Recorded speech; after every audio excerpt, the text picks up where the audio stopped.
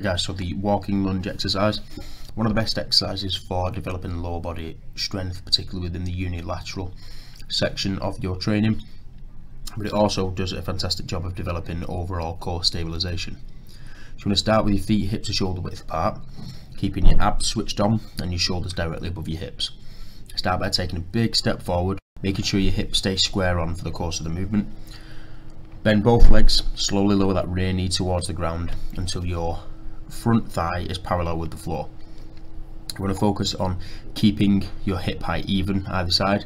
Common mistake we see is that people twist the body on the way down, so really focus on keeping your hips level throughout the course of the whole movement. If your mobility allows, you want to continue to lower down until your rear knee actually touches the ground. Don't necessarily relax any weight here, just touch the ground slightly and then step forward, bringing your rear leg in line with your front leg. But the key with a lunge in comparison to a split squat is that transition of your body weight over your hips. So you really want to make sure that you're driving through the middle of your foot and pulling your rear leg through back to the standing position.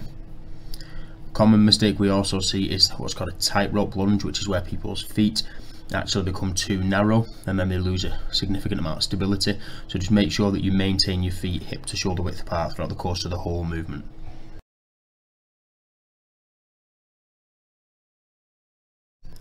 Okay guys, so the side plank.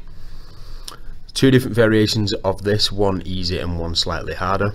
I would recommend to focus on quality over quantity within any movement, but particularly within this exercise as well, as we're looking at developing core stability around a neutral spine. So if you do need to use the easier alternative to start with, I would strongly recommend doing so.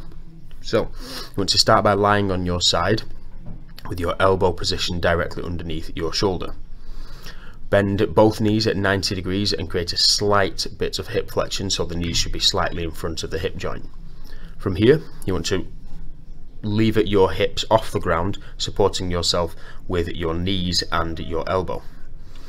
Get your hips as high as you can whilst keeping both shoulders square on with one another so that there isn't any excess rotation of the torso. And just hold this position for the desired amount of time. As you can see, the progression would be to straighten the legs out and this time support yourself with your feet and your elbow. Again, holding a solid neutral spine position throughout the course of the movement.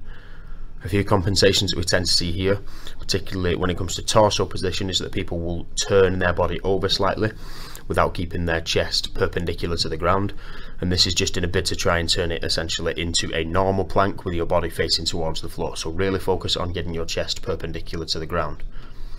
Hold the position for the desired amount of time, and again make sure you're focusing on keeping your hips high throughout the course of the movement.